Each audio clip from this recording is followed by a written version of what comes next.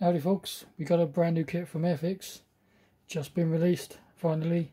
After all these years we finally got another Vulcan 1/72 scale B.2, much superior kit than the old version. Check out the videos that I've recently done on the old version and the comparison videos of old versus new.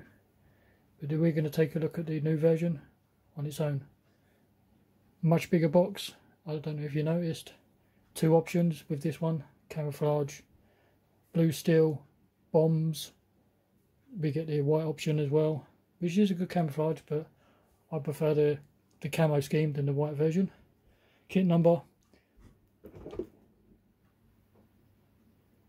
is A120011. Pretty cool, pretty standard Airfix, nothing on the back. There's the two options and the years and history, a tiny bit of history and squadrons and stuff. Standard paints, we don't use their crap paint, we're going to be using Tamir and probably other stuff. So let's take a look what we get inside the box.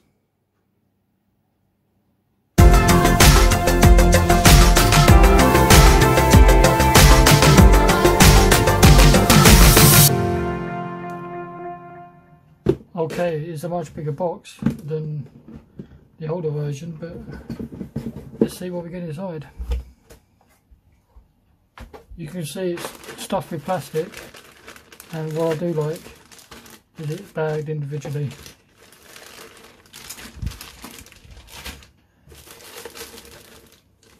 Clear screws, very reminiscent of their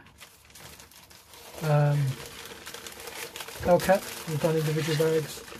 Some of the newer kits all come in just new bags. The tanks are coming in separate bags, so hopefully we can see more kits in the future all coming separately bagged. And they finally listened that we wanted separate bags. We've been saying for years. So let's take a look what we get in instructions. New instructions. I love their new instructions, more simple and colours to go along. Here's some decals, we'll take a look at it in a minute. And there's colour call-ups. So, first step, history in languages as standard, and safety. So safety symbols, pretty standard, ×2, drilling, filing, nose weight, etc. Red segments, as you can see, is your previous step. So first step is cockpit floor and sidewalls, which is here in grey steel, and which is the red bit. Sorry, this bit is red. Sorry, and then turn it upside down and put in an instrument panel in, which you see here is in red, which was that step. So you can see each step as you go along. Red is your previous step. So once the instrument panel is put in, we have pedals, which was in red now. Bulkhead, which is in red. Instrument panel, main dash and stuff. Decal going in, and flight sticks. Seats, two halves. Even seat belts going in. Again, you're not going to see any of that, but it's nice that they give you it within the kit. Still working on the cockpit, putting the seats in, instrument panel, more side consoles and decals. Nicely done. Board and ladder, open or closed option. But this board ladder here is to get up into the cockpit anyway, and there is a separate one that comes down. 3 more seats at the back. I believe these guys are radio operators and stuff like that. We have this new section that you don't see in the old version, which is this 2-piece here, which is a cone, which your nose weight sits into. They're asking for 40 grams. I believe in the old version they asked for 30. Bear in mind, this new version has a hell of a lot more parts. It's going to be slightly heavier. So 40 grams in the nose, but again, in the past I put nose weight in aircraft like they've said, and it hasn't been enough. So if in doubt, double it or fill it up as much as you can. Nose cone going on, and then you've got your 2 outer skins of the nose. Having the door open or closed option, don't forget to cut the tabs off. canopy going in at this stage. Easy to mask up because there's only 4 windows, but all of the top bit, all around the edge, is part of the structural part, which should be painted anyway. There is a tiny decal on the inside. Again, you're never going to see it, but it's nice to give you it. There is 2 noses, right on the front, 2 slight differences. This is the landing gear nose well. No, sorry, that's not landing gear nose well, that's the hatch for the pilots to get into. Wing spar, old version doesn't have this, but this is nice, you get this with the new version. This is for the blue steel, if you're going to have the blue steel. This green segment is the part you need to cut out and file for the blue steel to sit into. But if not, just leave it as is. This rib section is going to make up for the Bombay and structural parts for the Bombay. Wing spar, this is your previous step from here. Individual ribs for the Bombay, which is all of here. Add in more structural parts to make up this triangle, left and right. As for the wings itself, prepping them for certain steps. This is in flight. This is the blue steel option. If you're going to have blue steel, don't forget to remove the green segments. Landing gear doors closed for in flight. Couple of drill holes for pitot tubes and stuff. This section here is for the bulge, for the blue steel. This is in flight with the Bombay closed. This section here with the blue steel and this giant triangle piece that you built up previously is your Bombay section. You still have to add that if you've got door closed or blue steel, because it all counts as structural. This is the Bombay closed option in flight. This is Bombay section open now and touching the wings. This section here is in flight option with the landing gear closed, but again you're still going to have to build this up for if you want it open because it's structural.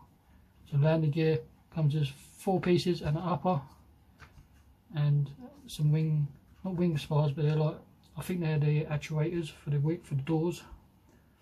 You're going to have to add those because you're going to see them if you've got the doors open, left and right.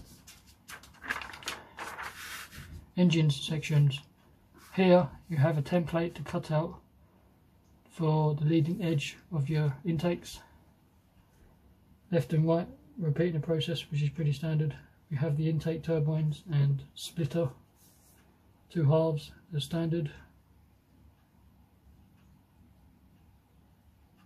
This is one piece I did not notice. I didn't know they had this in the kit. If you have the aircraft on the ground, these funny pieces here, H04 and H08, are fog covers, which is a nice touch. I didn't know you get that within the kit.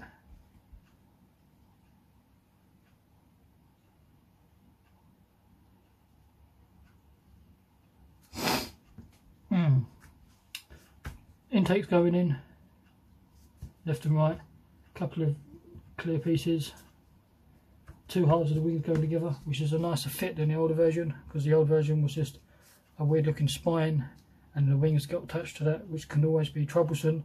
At the leading edge going down here was the fit, could always have a slight issue with the old version, but this is a nice fit. You see these tabs and they lock in like this.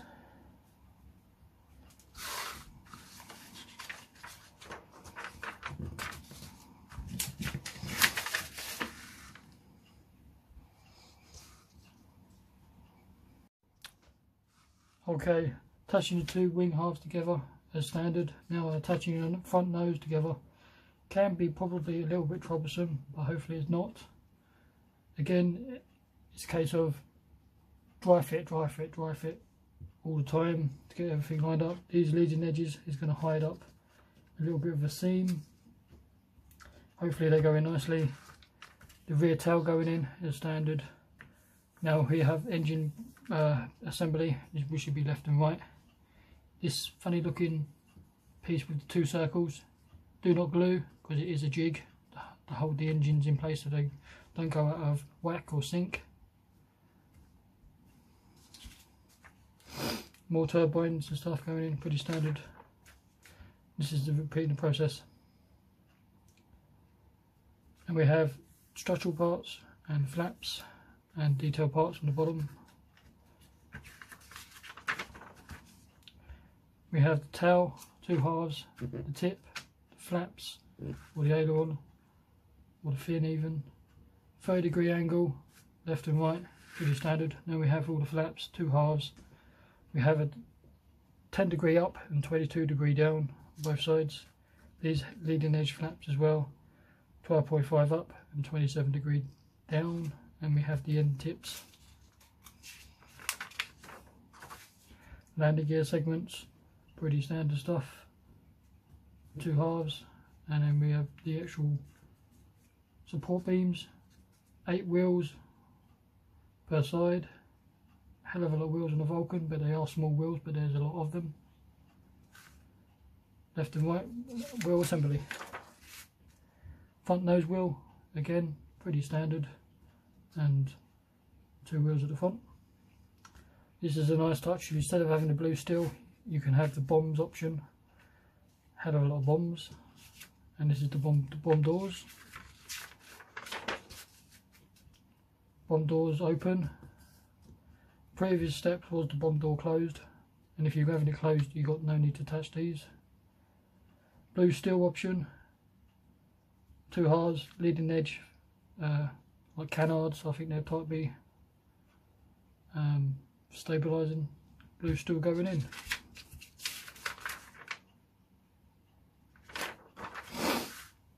Boarding ladder. It is an optional. Open or closed. Air brakes, open or closed. Pitot tubes. Pretty standard stuff. It's a ready to build model. As for the marking options, we have camouflage all option all over. RF green, RF dark sea grey, and the white underside, pretty standard. Or you got the RF all white version from 1963.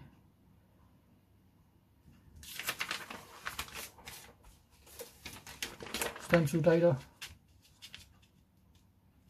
Love it or hate it.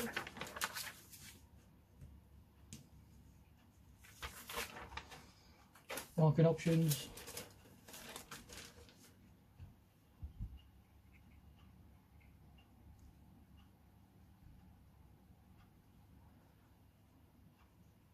We have the faded version, which is for the white, and then we have the one for the camouflage. Nicely done. These are done by Cartograph, nice and crisp and clean. I believe they're some of the best decals in the world. I have no issues with Cartograph. Michael Sullivan set should do it nicely. And as for the kit, first bag, wings. Let's take you out again. We have wings, lower wing section, massive aircraft. And the good thing of this, unlike the old version, is all recessed. Lovely recessed panel lining. Different plastic, it's more smoother, it's more thicker, and I like the detail. There is no rivets, but I don't think you need it for this girl.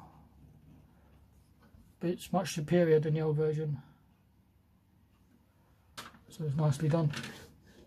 Upper wing section. Again, 2 giant wings. And the spine is done. These tabs is for the locking mechanism, for it to lock together nicely. Air brakes going in here.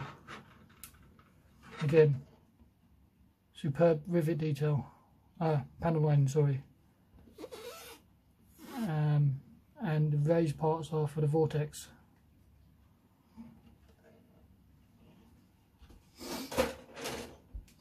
It'd be an impressive model, but it's built.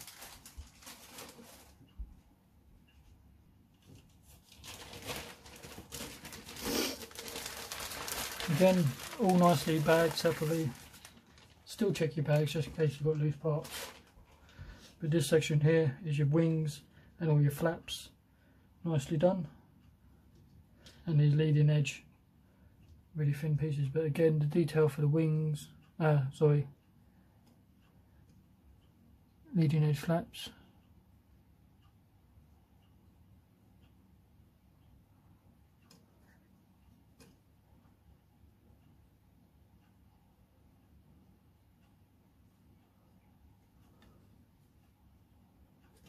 Focus.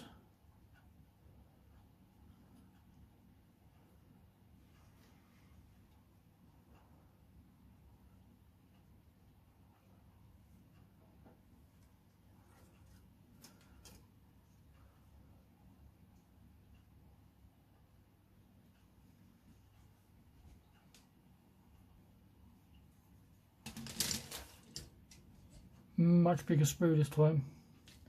Engine intakes, wing spar, which has numbers where your engine is going to go. Blue steel housing, wing Bombay ribs, more wing spar. This is more wing spar. This is more ribs. This is all internal detail. Nicely done. So here's as for the ribs.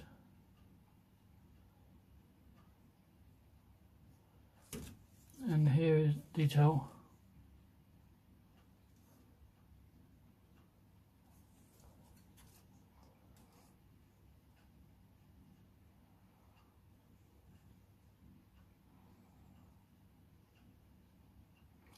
Blue steel housing, turbo ends,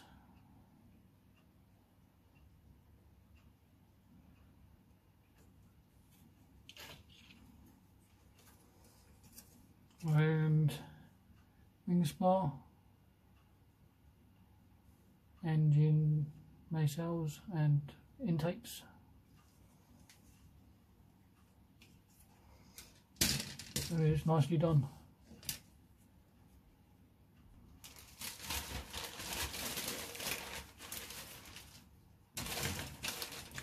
We have this large sprue which consists of two separate sprues. So here we have the nose firewalls. This is the nose for the nose weight. This is the side firewall. This is the two upper noses. Bottom part for the hatch. This is the cockpit floor, and this is the rest of the cockpit. You have noticed it. This section here basically is what you need to work on. This is what you need to work on. I don't know if you noticed that. This is how they started to do this as well, so it makes it easier instead of hunting around for parts. Cockpit floor, pretty good, really good actually. There's that piece for the hatch, two topper noses, pitot tubes. I didn't even realise there's two types, just in case you break one maybe. Boarding ladder, jester seats, or seats in general, with a little bit of seat belting. There's the rest of those seats for the other crew members. Bulkheads. This is that giant nose. This is that nose assembly, comes two halves for your weight. I believe it was like 40 grams. On this side is the Bombay closed and open options, and then tons and tons of bombs.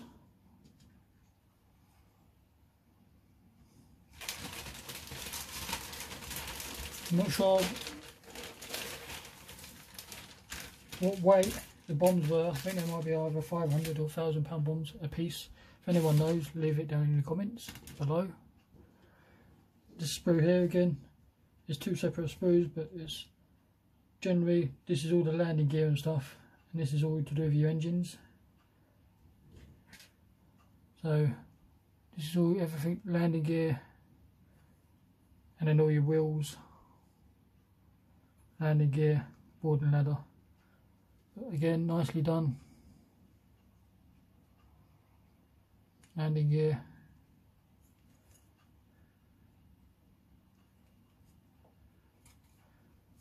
These are for all for your engines. These are the jigs to house the engines in place.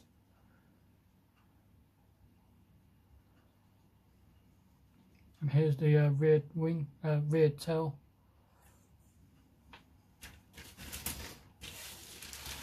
And here is your blue steel You do get another housing for the blue steel to sit into, and the blue steel itself. And then there's the little canards, and looks like the back of the blue steel. Really cool.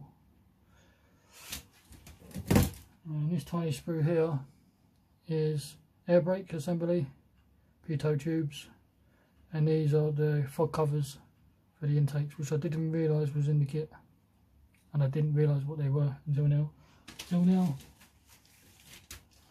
And last but not the least is the clear.